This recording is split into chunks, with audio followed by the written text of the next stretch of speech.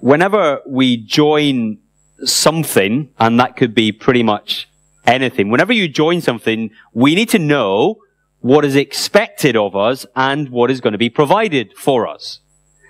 Now, that's true, whether you're talking about joining a new company, whatever the job might be. If you get a new job, new paid employment, then you need to know what's expected of you. You need to know what your job description is. You need to know what hours are demanded from you. And you also know what is going to be provided for you. Ultimately, most of us at that point think about our wages, don't we? But there'll be other things. What is going to be provided for us and what is expected of us? But it's not just a new company. If you join a new sports team, whatever that sport might be, whether it's football, rugby, or chess. Someone once said to me that chess is really a sport. Some of you are frowning at me, but no, it's got serious stress involved. Lots of sweating happens when you play chess. Whatever the sport is, you need to know what's expected of you. Do you need to go to training sessions? How often do you need to go to the matches? What kind of time? You've got to know what's going to be provided for you by the team. We could go on, whether you are renting a new house, whether you have a new mortgage agreement. You've got to know what kind of things are expected. How much is it going to cost? What is provided for you in return? The list goes on and on and on. And the principle is simple. Whenever you join something, we've got to know what's expected and what will be provided for us. Now, the same is true, absolutely true, with Christianity. Christianity is not, let me emphasize that, is not fundamentally about rules. It is not fundamentally about rituals. Fundamentally, Christianity is about a real personal relationship with Jesus Christ. With Jesus, who is our Savior and who is our Lord. And to become a Christian, and there are different ways of putting it, in many ways we could say is to join His team. Or we can talk about joining His gospel enterprise, or to use biblical language, it is to join His kingdom. So when you become a Christian, you are joining something.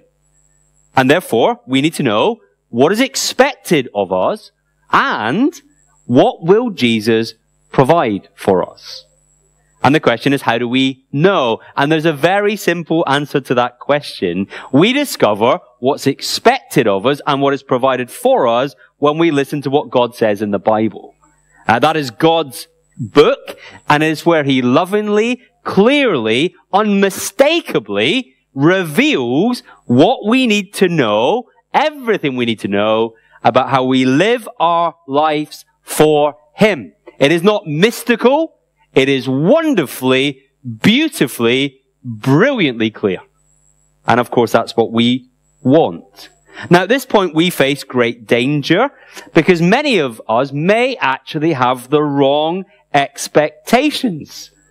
Perhaps in the past, we have never really been taught, or maybe in the past we have been incorrectly taught, or maybe we have been properly taught, but we never listened. And so therefore, what we have to ensure we reach at this point in our lives is to make sure that our expectations are in sync with the Bible. You know how it works in terms of you talk to musicians, and you have your instruments, but musicians are always having to retune. There's a certain standard, but instruments get out of tune, and you have to retune. And some of the engineers amongst us will know about recalibrating instruments. When your instruments get out of sync and you have to recalibrate. We as Christians have to make sure that our expectations of what is expected of us and what is provided for us sometimes can get out of sync with what God says in the Bible. And therefore we have to recalibrate, we have to retune. And that is what we are going to be doing in this new teaching series on John chapter 13 to 17. And let me say, it is a brilliant section for doing this to get the right view of what a normal Christian life actually looks like and feels like. And let me tell you why. Why is this a great bit of the Bible to do it? Because this is exactly why it was written. Its purpose in God's plan is to teach us what is expected of Christians and what is provided for us. Look at verse 1. It was just before the Passover feast. Jesus knew that the hour had come for Him to leave this world and go to the Father. having loved his own who were in the world, he loved them to the end. We're told here that Jesus Christ, the Son of God, who was born and who had lived and who had ministered, and we're talking here about 33 years of his life. At this point in his life, we're told that there is a turning point. He is now returning to his Father. And we're told here that his hour had come. Now, you may know this already. If you don't, I'm going to tell you, and then you will know it. In John's Gospel, this little phrase, the hour, is really significant. You read the beginning of John's Gospel, and you'll hear again and again, my hour has not yet come. My hour has not yet come. It is not yet come. Just read the Gospel. You see it again and again. And then you get to a point in John chapter 12 when it says, my hour has come. My hour has come. And you think, what is he talking about? And the hour in John's Gospel refers to his death on the cross. Everything is leading up to this climactic event, the death and resurrection of Jesus Christ. So in John chapter 13, we are told that the hour has come. And that means this. Jesus Christ is returning to his Father, but how will he get there? He will get there via the cross. That's so significant if you're going to understand this bit of John's Gospel. Yes, he is returning to the Father, but he gets there via the cross. Now, what motivates him to do it? It's wonderful to read verse 1, isn't it? Having loved his own who were in the world, he loved them to the end. Everything that Jesus Christ has done thus far has been motivated by love. Everything has been motivated by love. And at this point, as he heads to the cross, he doesn't forget love. It is love that takes him there. It is love that takes him to the cross, through the cross, and therefore he returns to his Father in heaven. And therefore, in the light of all of this, what does Jesus do? He prepares his disciples for what life will be like when he is reigning from his throne in heaven. I almost said he prepares his disciples for what life will be like when he's not there. But that's not actually true. He is returning to his Father in heaven, but he's not going to leave them on their own. He's returning to his Father in heaven, and he's going to rule and reign from his throne in heaven. But as we will discover, he will send his Holy Spirit to be with them. Let me tell you, his disciples are not left on their own. So this is a description of what the normal Christian life looks and feels like when Jesus Christ is reigning from his throne in heaven. Now, the focus of these first few verses in John chapter 13 is on the dramatic foot washing that Jesus performed for his disciples during what Christians call the Last Supper. And in a moment, we're going to dive in. I'm going to take you through some of the details. But before we dive in, I just want to highlight one crucial verse that you need to know if you're going to understand what's in front of you. Look at verse 7. Jesus is speaking to Peter, and Jesus says to Peter, as he does this, you do not realize now what I am doing, but later you will understand. That's critical for us to get. Jesus says to Peter, as he conducts this foot washing on Peter and the others, that Peter and the others won't really understand the significance of what Jesus is doing until later. There is an event that is coming later that will explain what he is doing. And what's the event? We know, don't we? He's going to the cross. He's going to die on the cross. That is the later. That is the hour that is coming. And therefore, what he is saying to Peter is, when I have died on the cross, you will understand the significance of what I'm doing now. That is, the cross of Jesus Christ explains the foot washing. Or if I can put it like this, the foot washing is all about the cross. Now, you've got to know that. Now, in light of that, there are two comforting and challenging truths that I want to mention today. First is that Jesus' death on the cross results in complete cleansing. And Jesus' death on the cross results in radical service. So let's do them in turn. First, Jesus' death on the cross results in complete cleansing. Verses 2 to 11. So look at verse 3. Jesus knew that the Father had put all things under his power, and that he had come from God and was returning to God. So, notice the connection. So, he got up from the meal, took off his outer clothing, wrapped a towel round his waist. After that, he poured water into a basin and began to wash his disciples' feet, drying them with a towel that was wrapped round him. Here is a question that we've got to ask. Why are we told that Jesus knew that the Father had put everything under his power and that he was returning to the Father? Why are we told that before we are told what Jesus did that evening? Why not just say, Jesus got up, got a towel, got the basin, and then washed his disciples' feet? Why, before we get told what he did, are we told something significant about what Jesus knew about his identity? Well, the reason is to emphasize just how radical an act of service this is. Foot washing in the first century was reserved for those the society considered the lowest. It doesn't take a genius to work out why. In first century Jewish world, people walked around with open sandals. The roads were dusty. The roads were not just dusty, the roads were dirty. Think about all the animals that walked around the roads and everything that the animals left behind them. So, if you arrived at dinner, someone would have to wash your feet, and it would be left to the slaves to wash the feet of the travelers, because the task was not pleasant, was it? You think it is hard to get people to wash their hands, or your kids to wash their hands in the sink with a nice little push-down soap? Think about washing their feet in first century Jewish world. Do you see why we're told what Jesus knew about his own identity? It is a reminder of just how big, how grand an act of sacrificial service this was. Jesus is the greatest and the most significant king in the universe. He knows who he is. He knows he has come from the Father. He knows he is returning to the Father. He knows that the Father has put everything under his feet. He is the grandest, the most glorious king. And it was this king who picked up the towel and the basin to serve his disciples. If anything, it should have been the other way round. The disciples serving their master. But in the case of Jesus, it is a radical turning of the tables.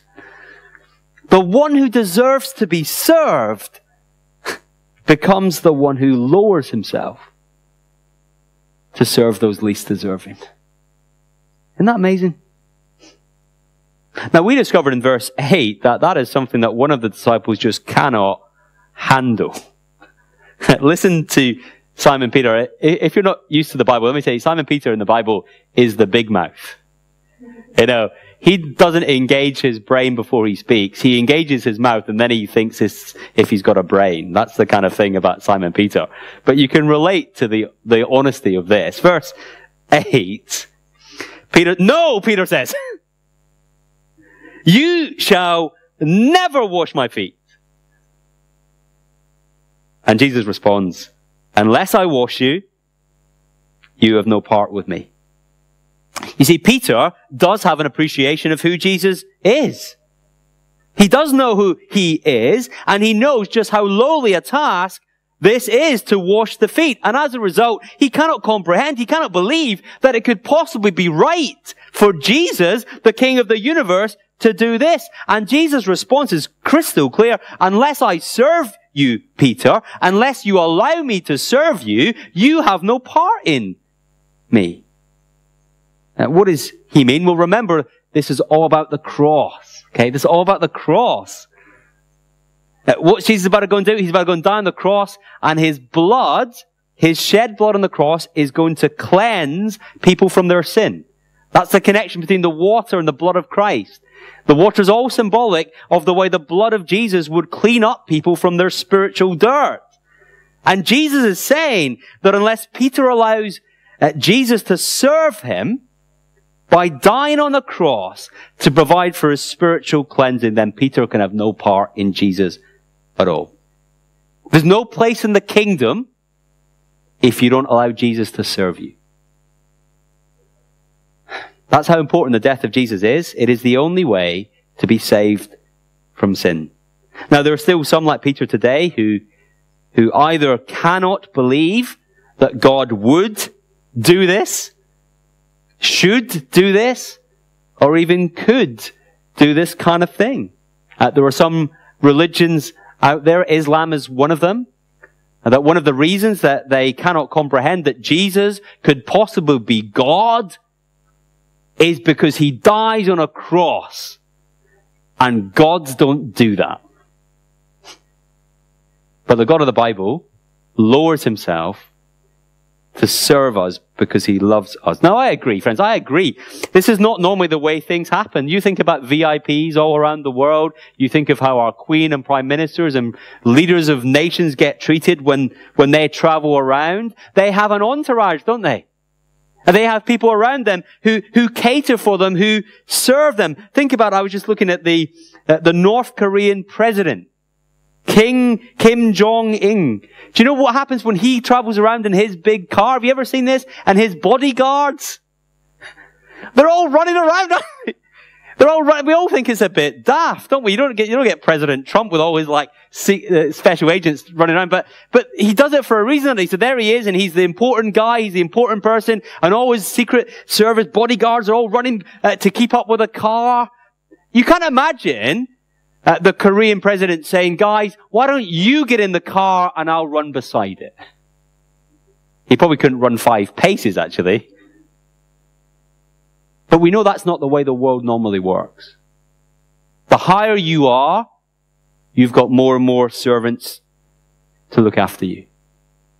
But King Jesus is wonderfully different.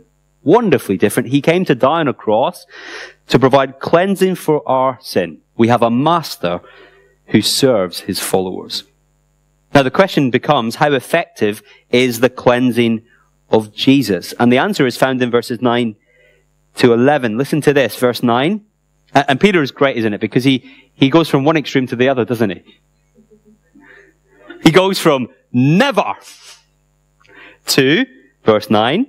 Then, Lord, Simon Peter replied, not just my feet, but my hands and my head as well. And Jesus answered, those who have had a bath need only to wash their feet. Their whole body is clean. And you are clean. Though not every one of you, he knew who was going to betray him.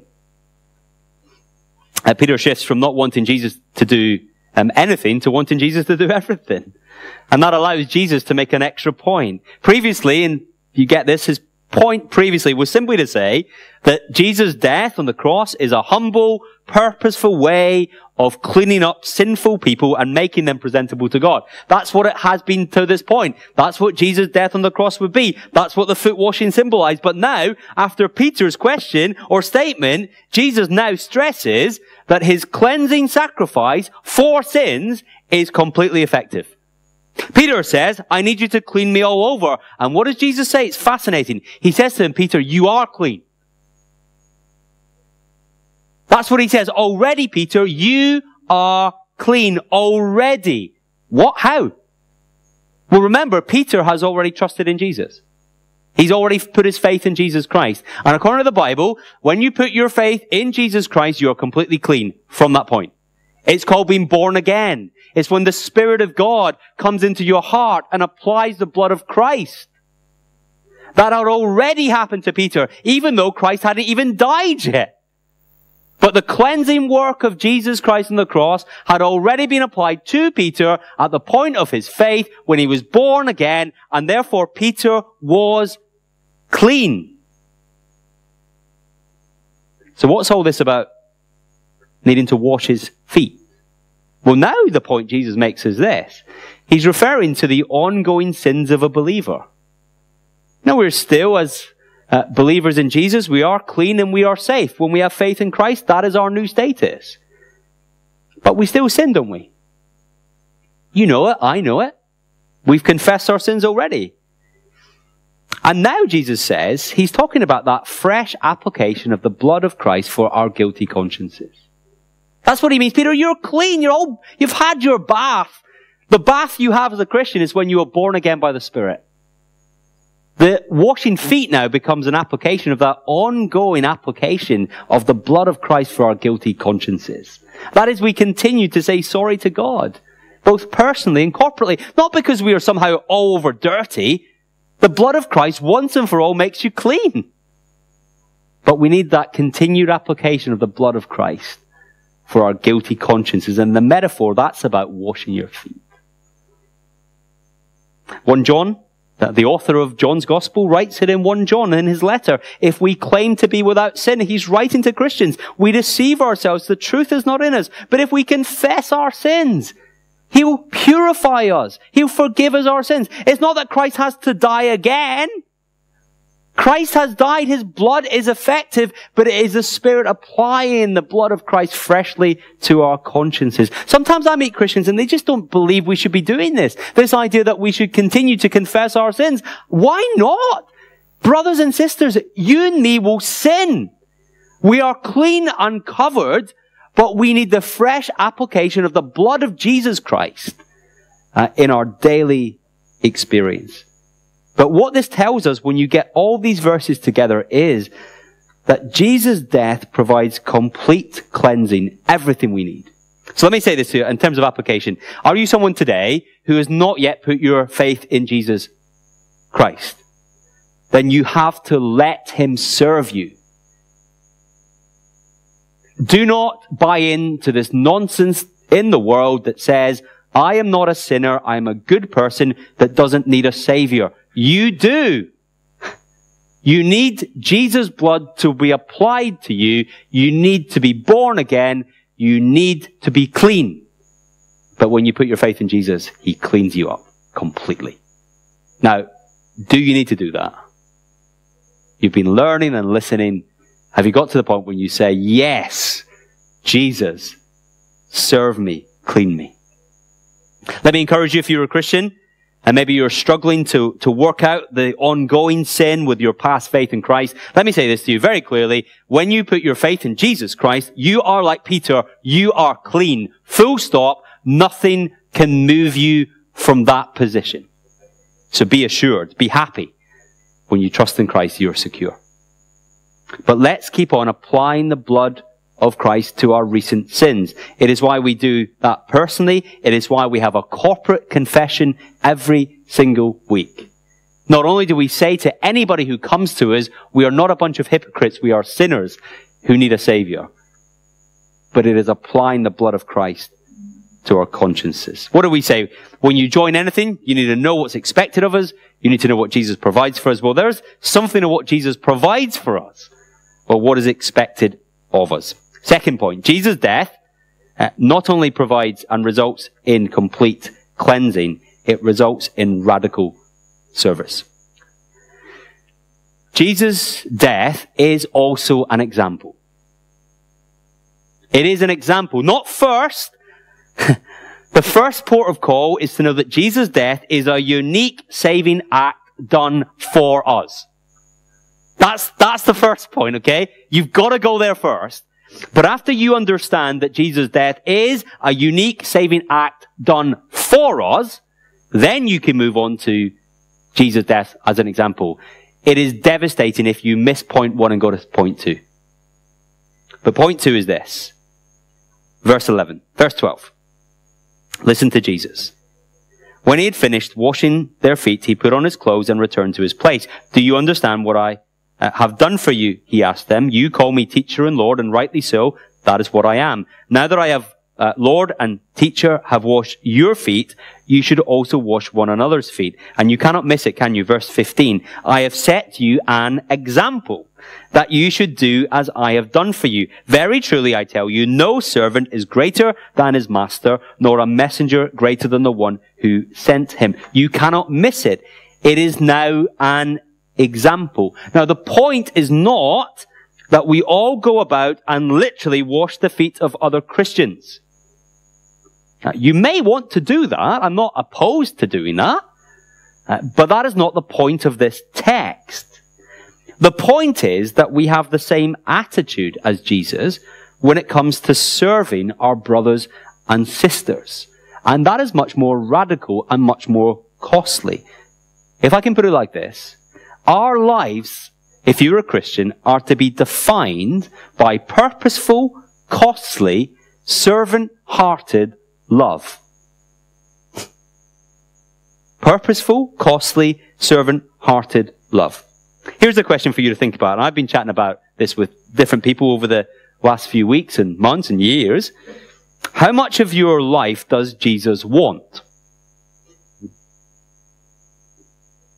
There comes a point when other people begin to worry about the impact that Jesus might be having on a family member or a friend. And maybe you've experienced this too. When it all seems to be getting a bit too serious. It seems to be okay to a point, maybe when it's seen as a hobby. But surely the brakes need to be put on to anything that's a bit more serious than that. You know, when it begins to impact your time or your money or your commitments, surely that's a bit wrong. So let's ask the question, how much of our lives does Jesus want? And do you know the answer? The short version? He wants all of your life. He wants all of it. Every single part of it. Now, please don't misunderstand this.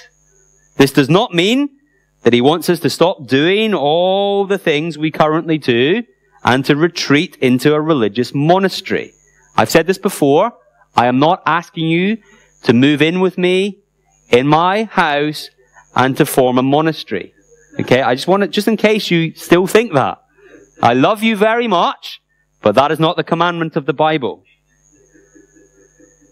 Also, when we talk about Jesus having every single part of your life, it doesn't mean that he now simply wants you to do church activities all week. Jesus Christ, as Lord of your life, he wants to enhance your leisure. He wants to make it better, actually.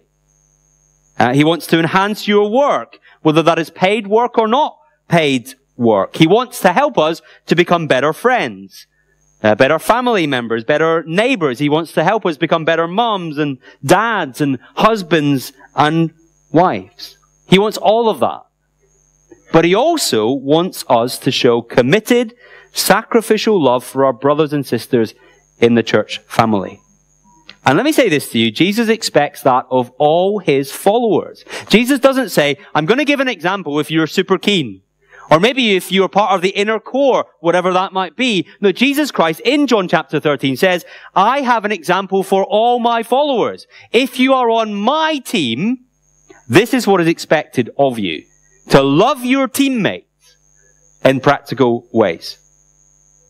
Now, I want to give you some examples of what that could look like in just a minute, but first let me emphasize this. Actions flow from attitude. Do you get that? Anything we do, our actions flow from our attitude. And if you don't get the attitude right, actions don't flow. You've got to work on the inner heart, our attitude. And therefore, what I want us to pray is to help our attitude and our internal motivations is, let's all pray that as we look afresh at what Christ has done for us, let's pray that the Spirit of God would embed in our hearts that example of Christ, and therefore in our minds we will feel his commands. So as you gaze at Christ and what he has done on the cross for us, we want to be praying that Spirit of God, take that and allow me to feel that, so that whatever I think about serving my brothers and sisters, I think to myself, Christ has done this for me. He's done it for me. The Lord of heaven has come down and served me. Wow. See how that will just change in terms of as you think about what I might want to do for others. What does it look like in practice to love your spiritual family? My experience is rather than trying to think of one huge sacrificial act, I think this is sometimes the danger that preachers have at this point. They come up with some, really dramatic illustration of someone who's done something that is so outrageously big, and everybody in the church family goes, wow, isn't that great? And our emotional heartstrings are pulled, and then we don't do anything about it because we could never do that. My experience has been that rather than trying to think of one huge sacrificial act, maybe like leaving a church family, a huge substantial legacy in your will, or maybe retiring deliberately to move to help a small church grow, or some big sacrificial act of love, often what happens is our actions are determined by 100 little decisions every week. So not so much the big one, but every week there are 100 little decisions that we take that either can be directed in love for others or love for self. And normally, the big sacrificial decisions only get made by the people who make the hundreds of little ones. So what might it look like? What examples of those little decisions that make our love for our brothers and sisters purposeful, costly, servant-hearted? Think about this. Could you visit people who are more isolated in our church family? You might hear about them. You may hear their names and hear them prayed for. It is one thing, isn't it, to ask after them. It is one thing to call them up, which is wonderful. But what about thinking of going to see them and having a cup of tea and a chat? What an attitude of love. And what if we developed that attitude so that, yes, we could do it when someone asked us, but what if we just did it? Because we loved and we wanted to do it. What about picking people up to bring them to church? Not everybody has a car. Not everybody can easily get this. And by the way, as I say this, I know that people are doing this already, and I rejoice in this. But this is to give you some examples of how we can keep on doing it even more. There are people that rely on getting to church by people picking them up. And sometimes we've got this phrase, and people are trying to minimize the discomfort of others. So sometimes people might say, well, I'm very happy for you to come and pick me up as long as it's not out of your way. You ever had that? Not out of your way? Think about how we can be motivated by the love of the Lord Jesus Christ. Do you think it was out of Christ's way to come and die on a cross? I think it was, wasn't it? He left the security of heaven to come and die on a cross. Look, I can drive 5 miles out of my way to pick up a brother and sister to get them to church. Can you not? If you can see Christ coming down from heaven to die for you. You see how the example of Christ can motivate us? What about this? What about getting to church early? What about just getting here at 10:15 so that you can mingle around, talk and listen and chat and befriend? That can be motivated by love, can't it? What about, and I know I'm getting into radical decisions now, so please don't throw anything at me. What about even sitting in a different place? I know. You want to get up and walk out now. I know. Look, I haven't asked you to sit at the front, okay? That's even more radical. But do you see how actually sitting in a different place can be actually a sign of love? To actually walk into a building and to scan the room and to think, actually, I want to purposely chat to that person. I want to find out about their story. It's going to be easier for you to chat to that person if you're not sitting 7 rows behind them, but actually next to them. These are all the 100 little decisions that are motivated by love. Maybe staying behind to talk. Maybe not instantly talking to our best friends after the service. Maybe purposely loving someone you don't really know. Maybe it's joining one of our Sunday ministry teams. And you think, well, wait a minute. If I join one of the teams, maybe I'm quite happy to maybe just ask me as and when. But if I had to join maybe one of the rotas, will that involve commitment? Yep. Do you think it took some commitment from the Lord Jesus Christ to leave the security of heaven to go and die on a cross for us? Yep. Yeah. But I look to Christ and I think, if he did that for me, if he did it for me, what would I not do for him? And when you are part of a team, what about things like this? Why be reliable? Swap when necessary. Turn up on time. Do what's expected. Turn up on time. That's a sign of love, isn't it? You love our brothers and sisters in this. And what about this? Could we even start increasingly to plan our other commitments around our commitments to Jesus Christ and the church family rather than the other way around? Wow. Now I know we are completely conflicting with our culture at this point. Our culture wants us to do life with as little commitment as possible. That's just what happens, isn't it? Whether it's in relationship or even gym membership. Who would have thought years ago that you didn't have to commit to a year before you joined the gym? You could just come and go as you wanted. What's that a sign of? It's a sign of a culture that wants to do things without commitment. All over the place, voluntary organizations are struggling with recruiting. Because our instinct is to seek personal comfort rather than personal commitment. So I want to end by showing you a great motivation from Jesus to help us to either get started in this sacrificial love for our brothers and sisters or to keep going if you're finding it hard. Right? Listen to verse 17. Now that you know these things, and how do they know these things? Because he just told them. You will be blessed if, notice the if you do them. So what a motivation. The word blessed here is a way of saying you'll be really happy. You'll be really joyful. So sacrificial service for your brothers and sisters in the example of Jesus is not the way to dullness, drudgery, and a hard time life. It is the way to joy and happiness. And Jesus Christ says, but get this, you will not simply be happy if you have listened to a sermon and have heard these things, written some notes, and went away and done nothing. You'll be blessed if you do them. It's the way to happiness.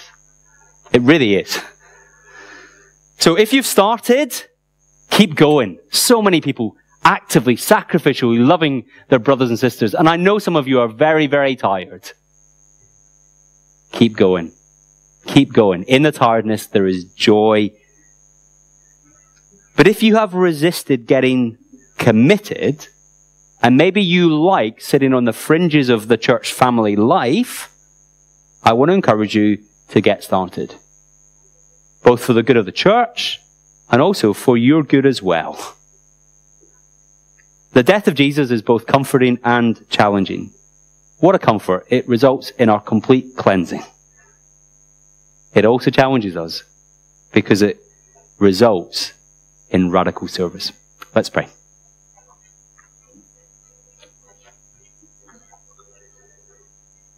So, Father, we pray you would help us not simply to listen to these words, but to obey them, to put them into practice, and give us confidence, Father, as we do this, that this is the way to blessing, to happiness, to joy. Amen.